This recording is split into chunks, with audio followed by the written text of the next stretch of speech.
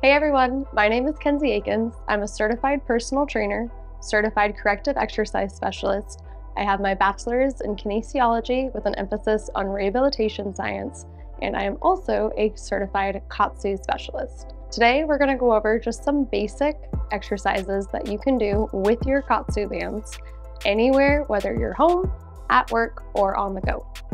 Today I am going to be using our C4 model, which has these tubes that connect to the compressor itself. You can also do these exercises though with our B2 model, which is tubeless and connects to your phone, and you can operate it using the Bluetooth. Today's exercises are going to be for those who are just getting started with KAATSU and just getting started with exercising in general, or if you have taken a pretty long break between consistently exercising and we're just getting back into things. For today, we are going to be using our device in cycle mode and on low pressure. For this, you're going to want to set it for about 3 to 6 sets, just so it lasts the duration of your workout. While we're in cycle mode, the bands are going to inflate for 30 seconds and deflate for 5 seconds. When you're using them during a workout, you can still, and I recommend actually continuing your reps and your sets, no matter if the bands are inflating or deflating. You do not have to stop your workout if the bands are deflating. You are still going to get great results. With the cycle starting, we are going to just warm up with some of the most basic 3-point exercises. The first is going to be hand clenches. You can do these sitting or standing. Today I'm going to do them standing, and I'm just going to alternate squeezing my hands and then slowly releasing. This will allow our body to warm up a little bit, and starting with these smaller muscles and then working toward our bigger muscles. You're going to squeeze both hands 10 times. Next, we are going to start with bicep curls. We're going to start with no weight. We're going to focus on our mind-muscle connection, slowly squeezing that bicep muscle, giving it a good squeeze at the top, and then slowly releasing to come down. And for this one, again, we're going to just do 10 reps, nice and easy. And lastly, we're going to do tricep extensions. So we're going to stand. We're just going to slowly straighten our arms, giving that tricep muscle in the back of our arm a real good squeeze, and then slowly releasing and then going back down. I'm going to give you guys a side view so you can see what it looks like.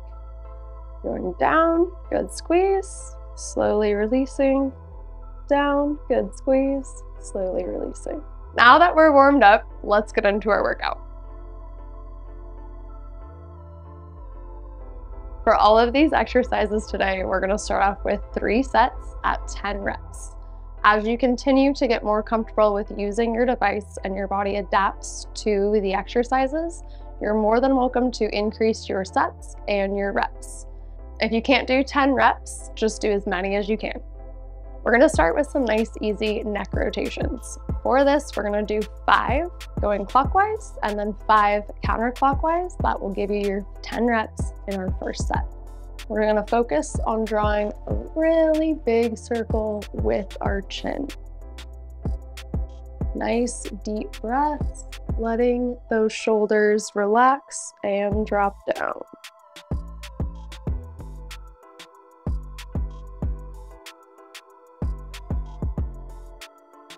Next, we're going to do some shoulder rolls. It's going to be very similar to the neck rotations. We're going to do 5 going backwards and then 5 going forwards for our first set of 10.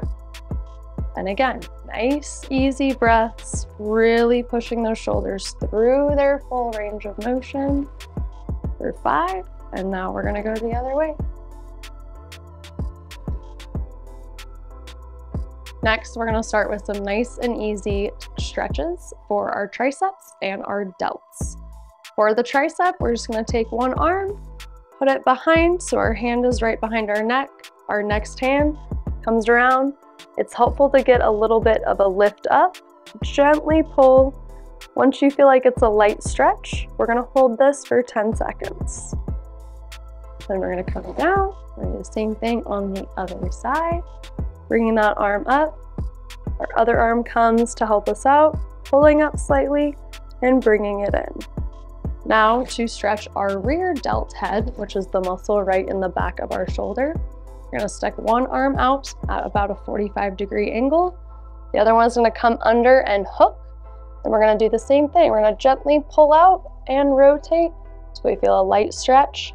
If you really want a good delt stretch for this one, think about dropping that shoulder once it's across your body. And we're gonna do the same thing on the other side. Arm at a 45-degree angle. We're gonna hook around, slight pull, bring it over, and then dropping that shoulder. Always when you guys are doing this, make sure to take nice deep breaths, let that body relax. Now we're going to stretch our forearms. We can do this one of two ways.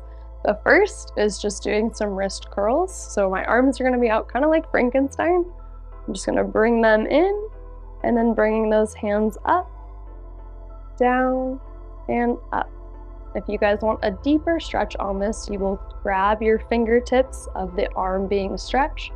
Same thing, we're gonna pull up and over in an arc, taking a nice deep breath through that. Then we're gonna take our thumb, tuck it under, make a small fist. We're gonna bring it forward and come under. And always remember, whenever we are stretching the body, we always wanna make sure that we're taking a holistic approach and doing both sides at the same time. Next, we are gonna do some dynamic bicep curls. Today, we're just gonna use some coconut waters for our weights. If you are just starting off with this, you do not have to use any weight at all. I've been doing this for a little while, so we're gonna increase the intensity a little bit. We're gonna take the same approach as we did with our 3-point bicep exercises as well.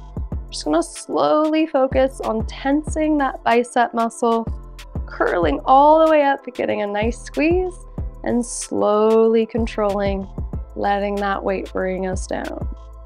And again, we're gonna do 10 reps, nice and easy, really focusing on our mind-muscle connection. Next, we are going to do wringing out the washcloth. Your washcloth does not have to be wet in order for this to be an effective exercise, but we're gonna pretend that it is. So I'm going to rotate my wrist opposite directions, squeeze, and then switch, squeeze, giving those wrists a nice gentle warm up and making sure that we're getting all of that blood flow into our extremities. Now we are going to start with our basic 3-point exercises for our lower body to get us nice and warmed up. A few important things to note when we are using our leg bands. One, I want to make sure that I do not inflate my leg bands before sitting down. I am also sitting on the very edge of my seat so that no external pressure is being applied to the air bladder, which will reduce our chances of these popping. So just so you guys can see, this is a side view, the edge of the seat, I'm just sitting right on it. We are going to start with some toe curls.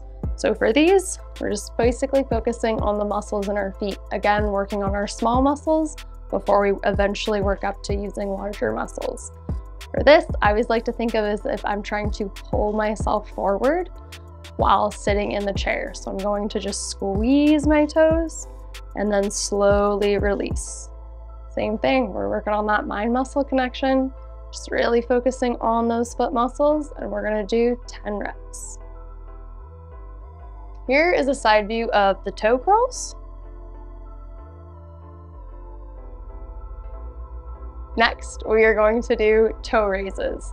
So for these, my feet are gonna be flat on the floor, and I'm gonna focus mostly on my big toe. The other ones will kind of follow with that. I'm gonna raise my toes as high as I can and then slowly bring them down.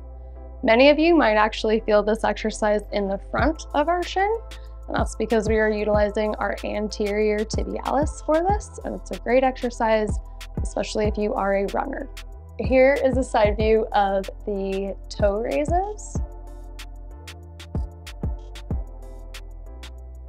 The last one, we are going to do some seated heel raises. So these are essentially just a calf raise, but I'm gonna really focus on pushing into the ball of my foot, really giving those calves a nice good squeeze and slowly bringing it down.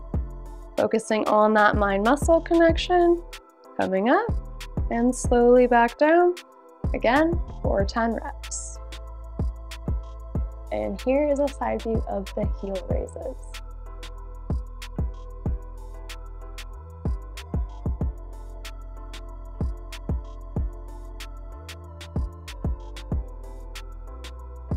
Next, we are going to start our workout. So we are going to start this with some leg extensions. These are really great for our quad muscles as well as our patellar tendon in our knee to help give us nice bulletproof knees. If you need for balance, feel free to hang on to the back of your chair, and you are just going to alternate extending that leg, squeezing that quad, slowly bringing it back down. We are going to alternate. So for this, we are going to do 5 on each leg for a total of 10 reps.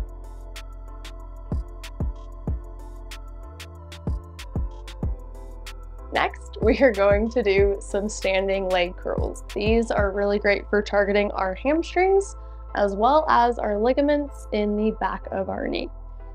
If you want, you can use a chair for support, and we're just going to slowly alternate, bringing that heel all the way up as high as we can, giving that hamstring a nice squeeze, and then coming back down. If you want to challenge your stability and balance a little bit more, you can do it without any hands. Next, we are going to do a chair-assisted squat. So for this, our goal, feet are going to be a little bit hip-width apart. If you have really tight hips, you might consider turning your toes outward to allow for more hip flexion. And I'm just going to keep my core tight, slowly lowering down until I hit that chair, squeezing those glutes and those quad muscles to come right back up.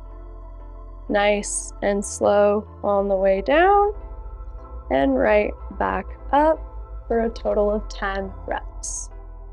Next, we are going to use some chair-assisted ankle rotations. These are very similar to the neck rotations that we did for upper body. I'm going to take one ankle at a time, stick that foot out.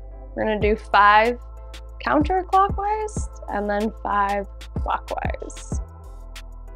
That is going to give us 10. You're going to do 10 on each side to keep our body nice and even. For our last one, we are going to do some glute bridges. These are especially beneficial for any desk worker or someone who spends a lot of time sitting throughout their day. I'm just gonna come here, lay down nice and easy, bringing my heels a little bit closer to my glutes. I'm gonna dig into my heels, driving, squeezing those glutes, coming to a full hip extension. Nice squeeze. Slowly lowering ourselves down. And again, we're gonna do 10 reps all the way up. Nice big squeeze and coming back down. If you need a little bit more stability while doing this, take your hands, place them flat on the ground, and then they kind of act like the legs of a tripod. I hope you guys found this video useful. Remember, especially when we're starting off, we're always going to start with low pressure on cycle mode, listening to your body and doing what it can do. As you continue in this and your body starts to adapt and progress, feel free to challenge yourself a little bit more. We are going to show more advanced exercises that you can do for both upper and lower body in our next video.